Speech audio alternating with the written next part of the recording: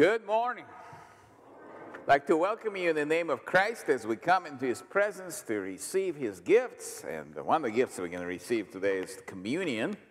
So if you're sitting closest to the center aisle, if you haven't done so yet, please locate a fellowship pad and sign your name and indicate in that pad if you'll be partaking of the communion. And then pass it to the people sitting next to you in the pew. If you're watching us online, you can go to stjohnsconover.com and download a copy of the bulletin so you can participate more fully in the service. VBS, Vacation Bible School, is coming up at the end of the month. July the 31st is first night, and more information and the sign-up stuff is in the bulletin. Blood Drive is coming up tomorrow, Monday, July the 11th. A little bit more information about that is in the bulletin as well. That's it for the announcements. So let's begin to praise God as we sing Thy Strong Word.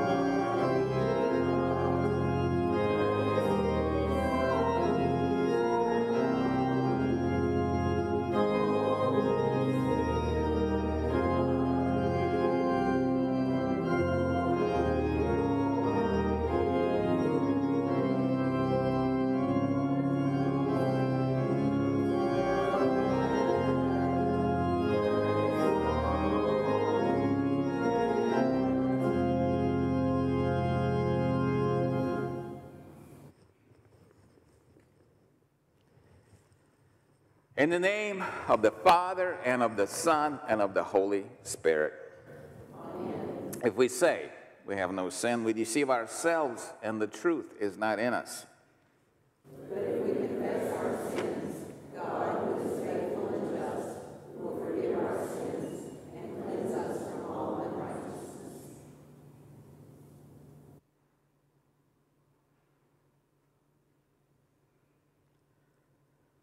Let us then confess our sins to God, our Father.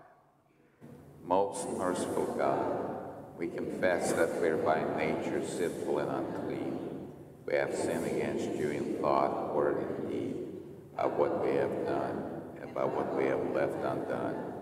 We have not loved you with our whole heart. We have not loved our neighbors as ourselves. We justly deserve your present enthroned punishment. For the sake of your Son, Jesus Christ, have mercy on us. Forgive us, renew us, and lead us, so that we may delight in your will and walk in your ways, to the glory of your holy name. Amen. Almighty God, in his mercy, has given his Son to die for you, and for his sake forgives you all your sins. As a called and ordained servant of Christ, and by his authority, I therefore forgive you all your sins, in the name of the Father, and of the Son, and of the Holy Spirit. The Lord be with you. And also with you. Let us pray. Lord Jesus Christ, in your deep compassion, you rescue us from whatever may hurt us. Teach us to love you above all things, and to love our neighbors as ourselves. For you live and reign with the Father and the Holy Spirit, one God, now and forever. Amen. You may take a seat.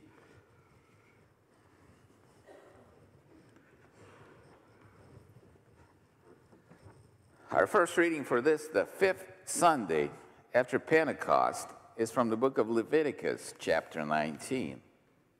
When you reap the harvest of your land, you shall not reap your field right up to its edge, neither shall you gather the gleanings after your harvest, and you shall not strip your vineyard bare, neither shall you gather the fallen grapes of your vineyard. You shall leave them for the poor and for the sojourner. I am the Lord your God. You shall not steal. You shall not deal falsely. You shall not lie to one another. You shall not swear by my name falsely, and so profane the name of your God. I am the Lord. You shall not oppress your neighbor or rob him. The wages of a hired servant shall not remain with you all night until the morning. You shall not curse the deaf or put a stumbling block before the blind, but you shall fear your God. I am the Lord. You shall do no injustice in court. You shall not be partial to the poor or defer to the great, but in righteousness shall you judge your neighbor. You shall not go around as a slanderer among your people, and you shall not stand up against the life of your neighbor. I am the Lord. You shall not hate your brother in your heart, but you shall reason frankly with your neighbor, lest you incur sin because of him. You shall not take vengeance or bear a grudge against the sons of your own people, but you shall love your neighbor as yourself. I am the Lord. This is the word of God. Thanks be to God. New Testament reading is from the letter to the Colossians, chapter 1. Paul, an apostle of Christ Jesus, by the will of God, and Timothy, our brother, to the saints and faithful brothers in Christ at Colossae, grace to you and peace from God our Father. We always thank God, the Father of our Lord Jesus Christ, when we pray for you, since we heard of your faith in Christ Jesus and the love that you have for all the saints, because of the hope laid up for you in heaven. Of this you have heard before in the word of the truth, the gospel, which has come to you, as indeed in the whole world it is bearing fruit and growing, as it also does among you, since the day you heard it and understood the grace of God in truth. Just as you learned it from Epaphras, our beloved fellow servant. He is a faithful minister of Christ on your behalf and has made known to us your love in the Spirit. And so from the day we heard, we have not ceased to pray for you, asking that you may be filled with the knowledge of his will, in all spiritual wisdom and understanding, so as to walk in a manner worthy of the Lord, fully pleasing to him, bearing fruit in every good work and increasing in the knowledge of God. May you be strengthened with all power, according to his glorious might, for all endurance and patience with joy, giving thanks to the Father who has qualified you to share in the inheritance of the saints in light. He has delivered us from the domain of darkness and transferred us to the kingdom of his beloved Son, in whom we have redemption, the forgiveness of sins. This is the word of God. Please stand now into the reverence for the gospel, the Holy Gospel according to St. Luke, the 10th chapter. Glory to you, O Lord. And behold, a lawyer stood up to him to test, saying, Teacher, what shall I do to inherit eternal life? He said to him, What is written in the law? How do you read it?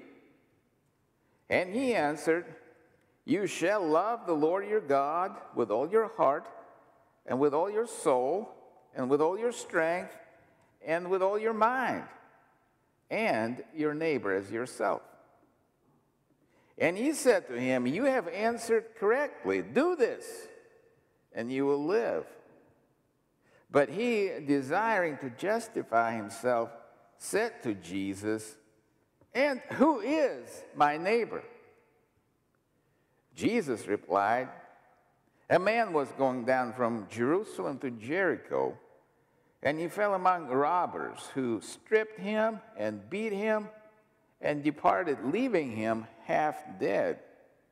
Now, by chance, a priest was going down that road, and when he saw him, he passed by on the other side. So likewise a Levite, when he came to the place and saw him, passed by on the other side. But a Samaritan, as he journeyed, came to where he was, and when he saw him, he had compassion. He went to him and bound up his wounds, pouring on oil and wine. Then he set him on his own animal and brought him to an inn and took care of him. And the next day he took out the 2 denarii and gave them to the innkeeper, saying, Take care of him, and whatever more you spend, I will repay you when I come back. Which of these 3 do you think proved to be a neighbor to the man who fell among the robbers? He said, The one who showed him mercy.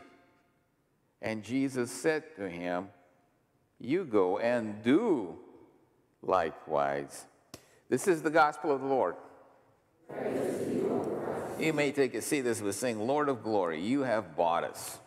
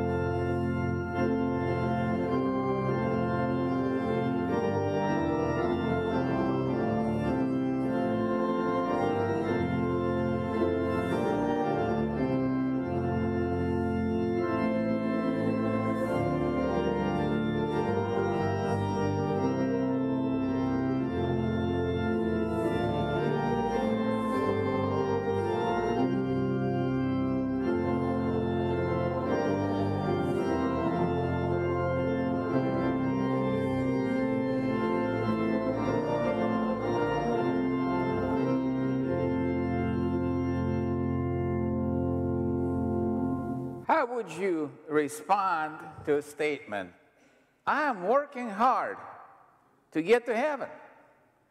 Or, I hope I'm good enough to make it. Well, I think most of us would say, as a Lutheran, that no, it's not going to work that way.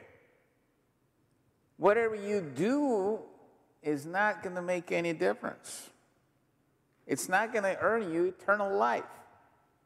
You might recall from the small catechism, I cannot, by my own reason or strength, believe in Jesus Christ, my Lord, or come to him.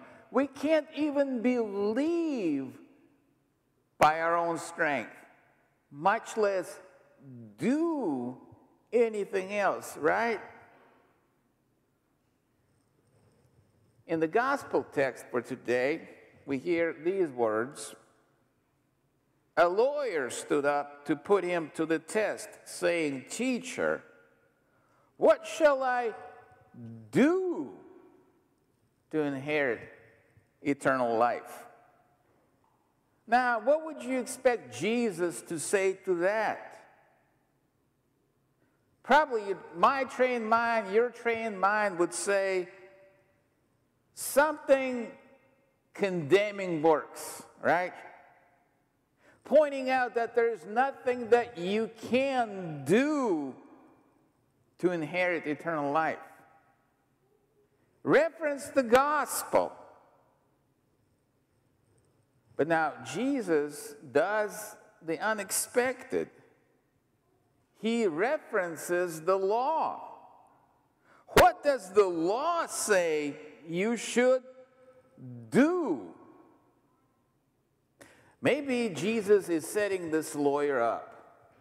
Maybe is this lawyer, after he lists all the things that he is supposed to do, and assuming that, well, he's done it all, maybe that's when Jesus will pounce on him. Well, sure enough, the lawyer does a good job. And he gives this concise list, very scriptural. Love the Lord and love the neighbor. That sums up the whole law. It's what a person should do. But Jesus does not say what we Lutherans expect him to say. And what would we good Lutherans expect Jesus to say? Well, you are a poor, miserable sinner. You cannot do anything. That would be works righteousness. Instead, Jesus says, do this, and you will live. And then he tells us a story about this man who is traveling from Jerusalem to Jericho. And as you know, in the Old Testament, Jerusalem was the center of the religious life of the people, of the faithful. That's where the temple was, the house of God. It was a place of worship, a place of prayer. And so we have this man leaving the holy city, the place of God's presence, and coming back to his daily life. And on his way home to Jericho, robbers, they get a hold of this man. They seize him, they strip him, they beat him half to death, and they go away. And they leave him there to die. And then 3 people pass by this dying man, and all 3 were returning from the holy city of Jerusalem, the place of God's house, where they bow down in his presence, where they prayed, they worshiped, they meditated on all the promises and the commandments of God. They did the right thing in Jerusalem. And then this is what happens. First of all, there's a priest. And he saw the man and he immediately got on the other side of the road, as far away as possible.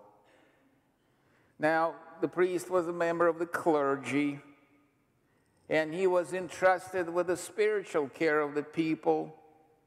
It was spiritual needs that he addressed, not physical. That's probably what the priest thought when he passed by, and he avoided dealing with the physically afflicted man. So he just passed by. I think his excuse might have been, well, this is a physical thing. I'm no doctor. I deal with the problems of the soul, the spirit. Then came along another Jew, a Levite, and that's people that are well versed in the Word. They're full of wisdom gathered from the Holy Scripture. And this Levite was no different than the priest a few minutes ago. For whatever reason, he too went by to the other side of the road. He passed by the dying man.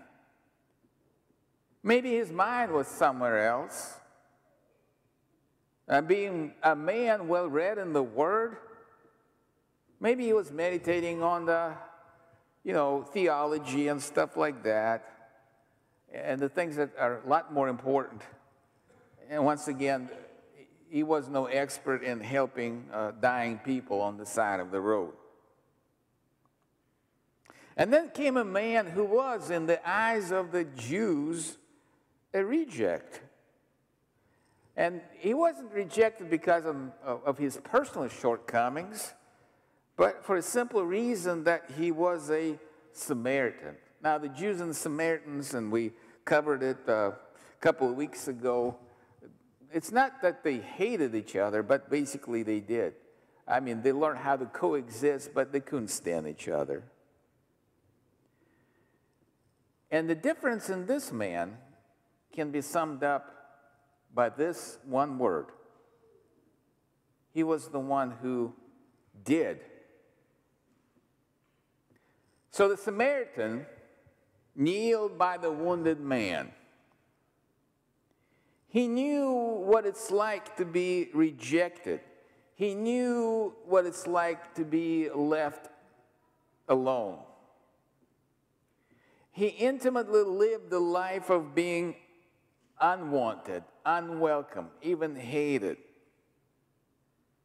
The Samaritan did all he can do to heal the wounds. Then he brought him to a place of rest. Even gave money and instructions to the innkeeper to continue to provide for the wounded man. Even promised that he would come back and repay and check on him. And with that, he gave up much of his time, lots of money, but more importantly, the Samaritan took pity on the wounded man. He did something. And Jesus held this Samaritan up for us as a standard to follow, to imitate, to do likewise. Now, as we've said before, we are not comfortable with this do this instructions. We're afraid if we do something, it might smack of works righteousness. Or maybe we're going to do it so we can be acknowledged and thanked, Or maybe we do it because it makes us feel good. Or maybe we do it because somehow we think that it's going to earn us favors from God. If we do something, it will earn us salvation. But that's not the point, is it? Because the Scripture is clear, and Jesus is always clear about the fact that you cannot do anything for your salvation because it's His job to do the work of earning you eternal life. That's not the point of this text. For it was you and me who lay on the side of the road, beaten down by sin, robbed by Satan, and left there to die. Jesus has compassion on you and me and for everybody else. For the road is littered with the dead and the dying, some on the side of the road and the walking dead passing by. Now, you and I could not go to Him, and so He has come to the place where you and I were. He has died for you, and it is by the Holy Spirit baptizing you into Christ's sin-atoning death on the cross that your wounds and my wounds are healed. This Jesus lifts you up and breathes new life into you through His absolution pronounced to you. That's soothing you with the oil of gladness. Jesus is the one who pours out His blood for you as He lavishly cleanses your wounds of body and soul with His body and with His blood. Jesus picks you up and carries you to His Father's house where the Holy Spirit grants the gift of absolution. Here in the church, the Lord is present with His people for their good. And He promises to be with you not only today, not only in the day, but also in the darkest nights, in the darkest moments of your life. God is present with you and for your good as He binds up the brokenhearted with His word and His sacraments. Fear not, the Lord is with you. The Good Samaritan who finds us on the side of the road, who saves us from eternal death, who heals our wounds, who brings us to the place of rest and comfort, and who promises to come back, to return, is Jesus Himself. That is the true teaching of this parable. It is about Christ and His love for us. It's about His compassion, His mercy, His care, His presence, His promise to come back.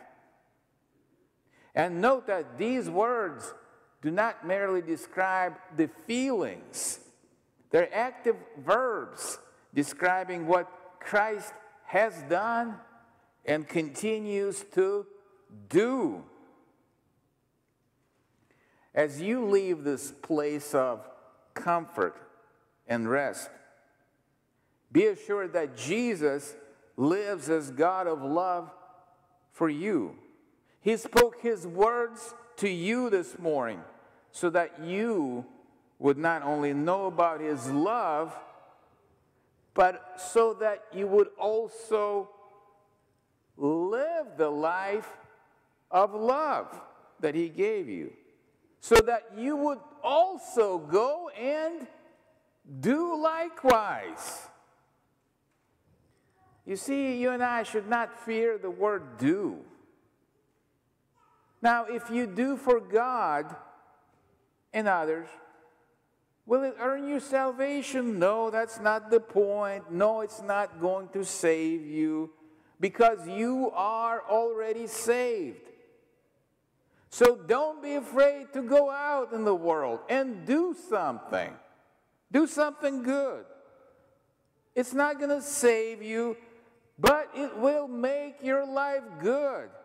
It will make other people's life good.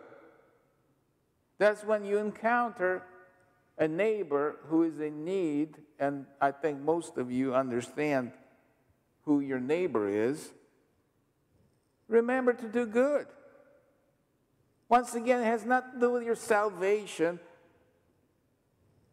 but it's something that Jesus knows will make your life and their lives better.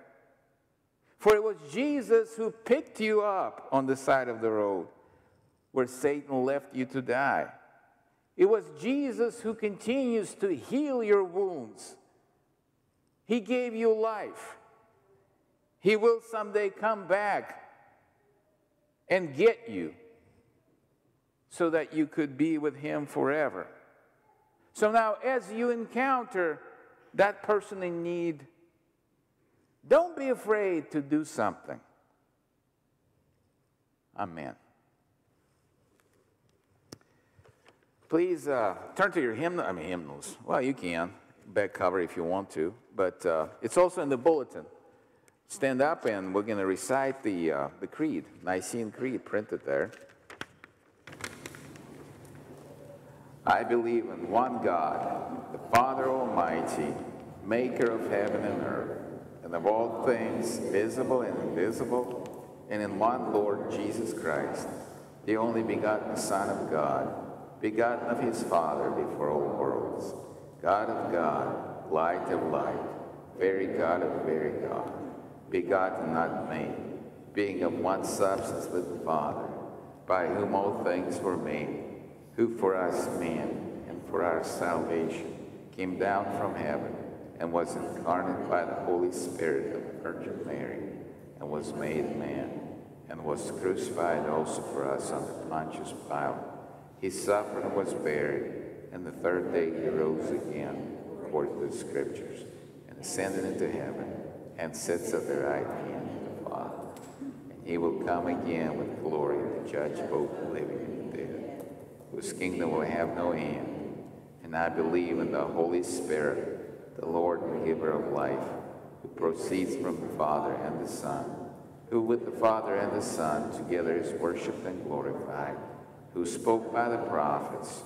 And I believe in one holy Christian apostolic church. I acknowledge one baptism for the remission of sins, and I look for the resurrection of the dead and the life of the world to come. Amen. Please be seated. At this time, I'd like to remind you that you can give any time at stjohnsconover.com/donate, but you can give it right now also to our ushers.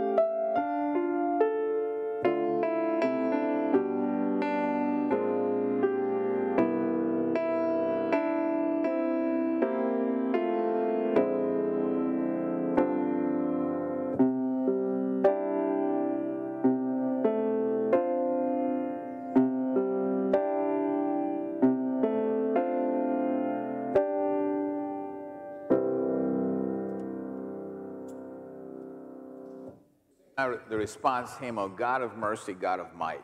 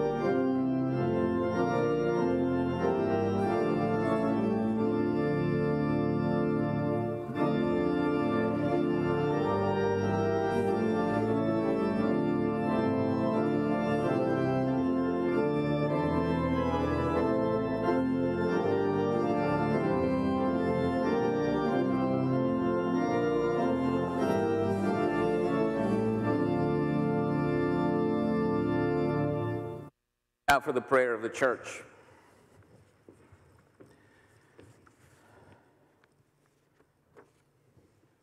Father in heaven, we confess that our good deeds apart from Christ amount to nothing. Yet we rejoice that because your Son has died and risen for us, you promise that our righteousness exceeds even that of the scribes and Pharisees. Because we know the hope that you have laid up for us in heaven, let others see in us a confident faith in the Lord Jesus and a caring love for all who are in need. Lord, in your mercy.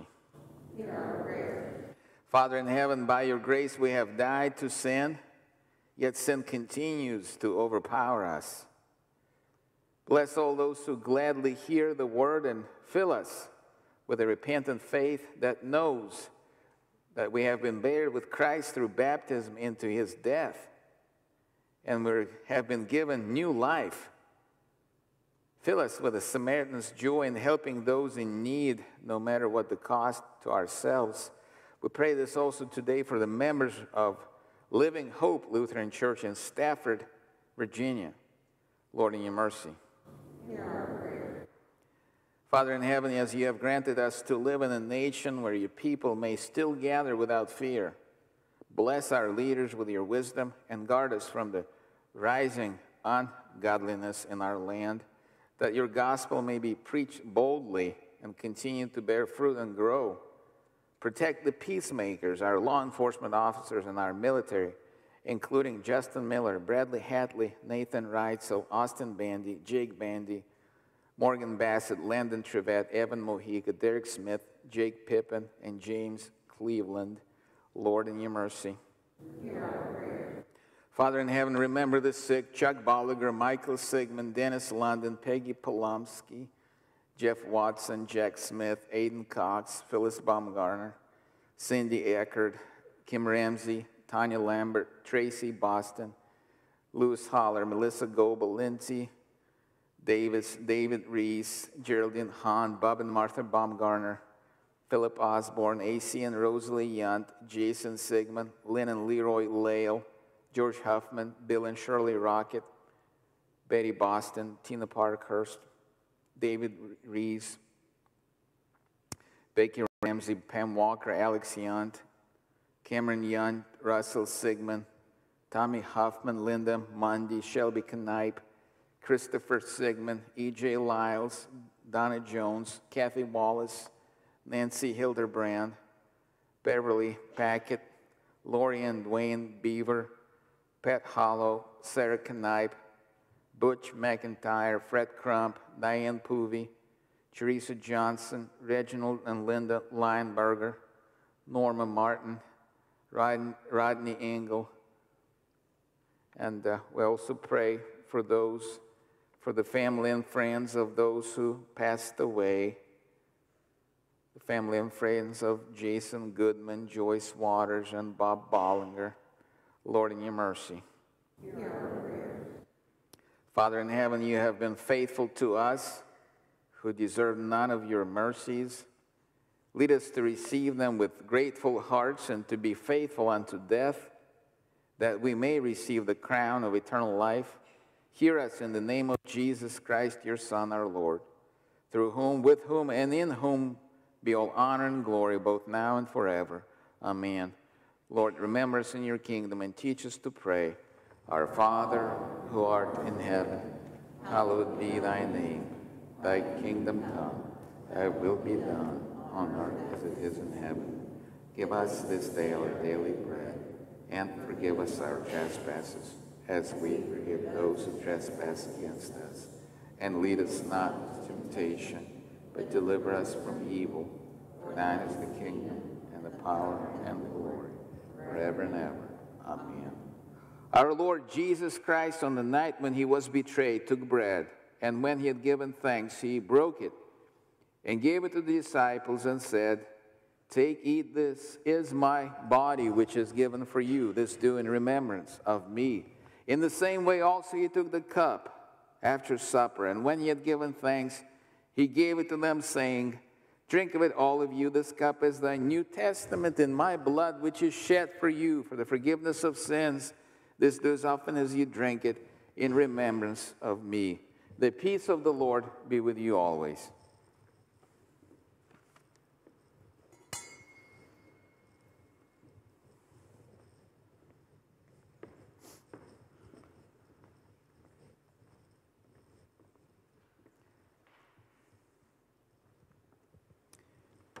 Take and eat the body of Christ. Take and eat.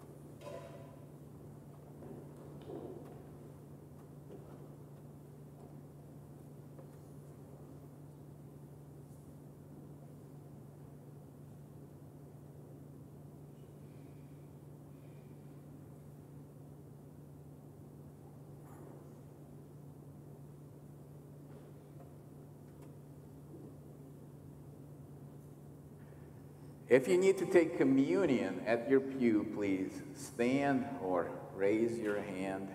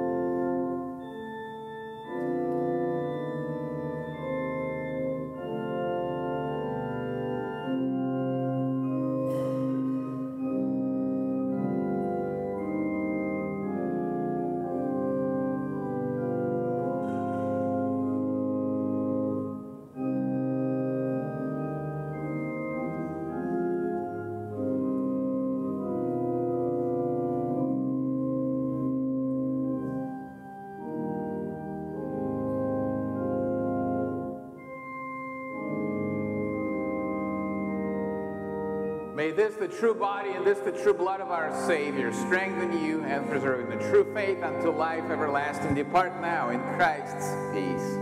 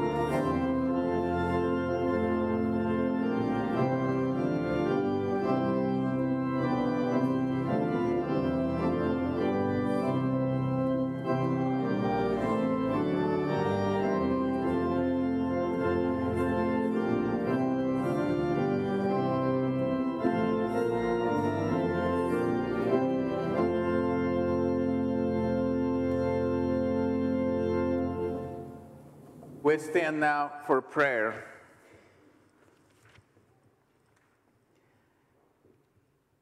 O God, the Father, the fountain, the source of all goodness, who in loving kindness sent your only begotten Son into the flesh, we thank you that for his sake you have given us pardon and peace in this sacrament, and we ask you not to forsake your children, but always to rule our hearts and minds by your Holy Spirit, that we may be enabled constantly to serve you. Through Jesus Christ, your Son, our Lord, who lives and reigns with you and the Holy Spirit, one God, now and forever. Amen. The Lord bless you and keep you. The Lord make his face shine upon you and be gracious unto you. The Lord lift up his countenance upon you and give you peace. Amen. And we sing our closing hymn, which is, Lord, whose love through humble service.